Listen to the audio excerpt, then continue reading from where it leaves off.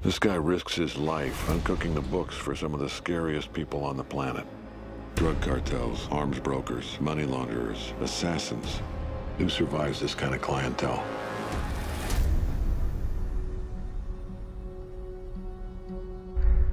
The most satisfying performances that I've been able to get involved in are ones where I got to play real characters. Your son is a remarkable young man. He has highly advanced cognitive skills. Christian Wolff was totally different from anything I've done before. He fused both playing the leading man protagonist with a real character part. Maybe he's capable of much more than we know. One of the things that intrigued me most about the script was the levels and layers. You're the consultant, Mr. Wolff. Chris. I had to read it twice to even follow a lot of the sort of mystery as it gets unveiled. What are you doing here? In my mind, it was like, well, we have the DNA of a really sort of the perfect specimen of a puzzle film, but with this really unique character that we will be dissecting the anatomy of his life. Ben's character is so fascinating. Christian Wolff, I presume. Mr. Blackburn. He's got very, very complicated psychological underpinnings. All great stories have dualities and secrets. Normally, when you see someone that has autism or Asperger's in a movie, in television, they're the victim. But you never see someone who can use those gifts, those abilities to his or her advantage. And I just love the idea of that. His mind is almost like a superhero's, where he can do amazing things beyond. And so it just tied in nicely because there are people with Asperger's that can do these things. Come in, come in, come in. You have to see this. Look at this. It jumps right out at you.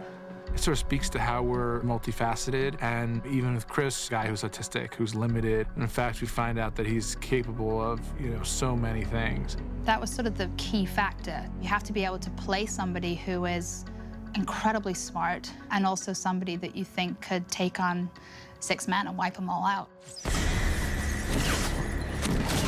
Those two things are sort of at odds in him, and really it's a movie about how he has to reconcile his past. You're different.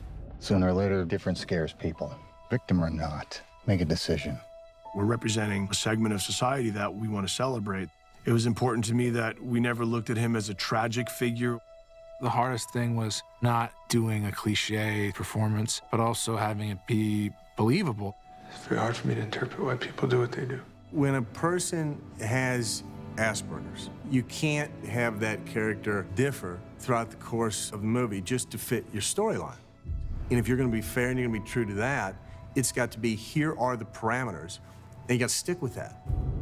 Autism is a million different things, but I just thought it had to be honest, it had to be real, it had to be something where somebody would say, yeah, that makes sense to me, that he's landed it in a place that resonates and feels real. Since there's such a variance, that I just said to Ben, it's really important that we do this together because we have to be in agreement about where this guy is on the spectrum. I have difficulty socializing with other people, even though I want to. I was lucky I had the director, doing my research with me, and it made it a lot easier. We met with 18 to 35-year-old men so we can identify who it is that we're basing this on. We found 3 guys. The people that I met and they came across who I did research with were a lot closer to me than maybe I had thought. We decided this is exactly what it is, temperature-wise, where this guy is. So we would be at this sort of swinging kind of pendulum of degrees of how to play the scenes, and we did that all the time. Ultimately, I tried to strike a balance between letting the audience in on what's going on with him, but also not doing it in a showy way. Ben just got it. He understood who this character was and the nuances that were important. He's an internal character, and that's hard to play. He's got these extra facets to his personality, and that made it really, really exciting and challenging. I missed you.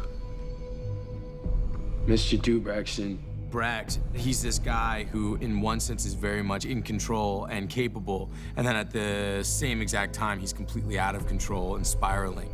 In most films, Brax is the heavy, and that's all he is. But I was in love with the idea, what if we had that character who's capable of all manner of moral mischief, but we can't help but like?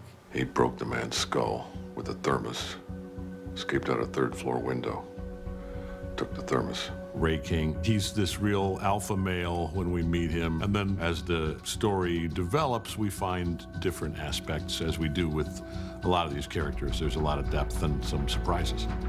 In most films, you see a Ray King character, and what you see is what you get, but that's not who Ray King is. As his subordinate, Mary Beth, finds out more and more about the accountant, she finds a little bit more about Ray's involvement with the accountant.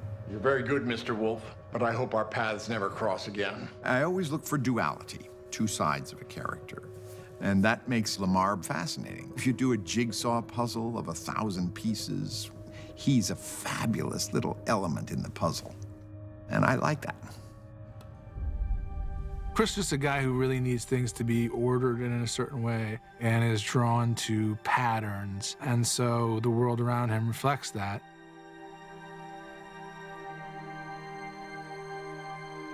Keith Cunningham was a production designer.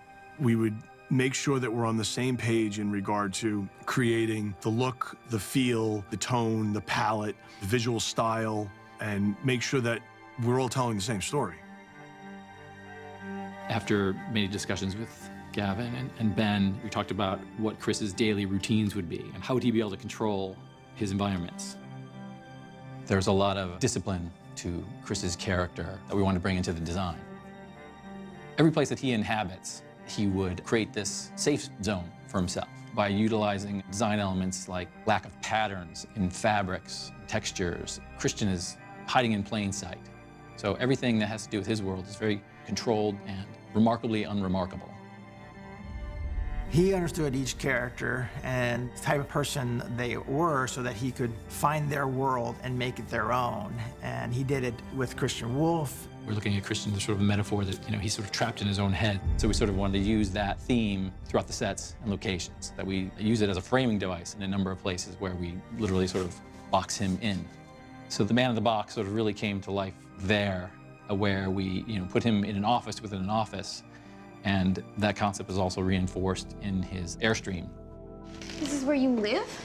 No, I don't live here. This is a storage unit. That would be weird. The thought of a man who visits a trailer where everything that he holds dear is, and the trailer is inside a storage unit, right? Who is this guy? We had the real Airstream, and then we had the set Airstream. We needed more space because the Airstreams are tight to shoot inside. And so we asked Keith to build this Airstream so the camera can be wheeled in any different direction. And Keith attacked that challenge in the best possible way.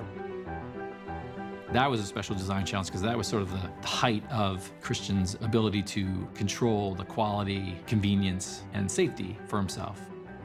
But the Airstream was very specific. The walls and the ceiling all come apart. It was a puzzle, literally, within the puzzle movie.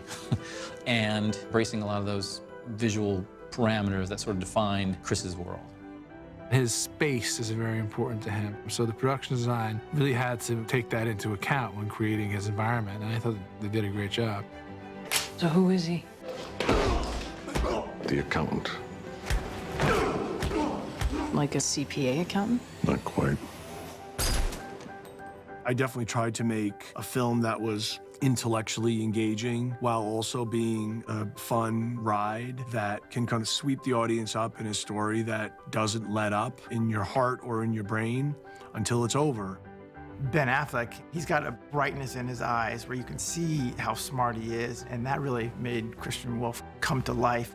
The movie's about connections. How does that person impact these other people around him? I wanted to know what's going on. Why is it different? What's outside what we consider to be the norm, where each person appears one way, but perhaps is different. You're just going to want to continue to know more about him, why he is the way that he is, what happened in his past, how has he gotten to this point in his life, and the fact that he chose this profession and the skills that are required to do that, I think are fascinating. And I think it really does make for a truly unique action hero. I think to have a lead in this kind of movie that's different and we shine a spotlight on that and we're like, this is beautiful, I'm really very proud of Ben. I thought he did just an incredible job in the movie. This seemed to have genuinely unique elements and to be genuinely surprising. And it had a character that had a lot to play. I'm really, really proud of it. Say you're the head of the Sinaloa cartel. Who can you trust to track your stolen cash? He's capable of coming in cold and getting out alive.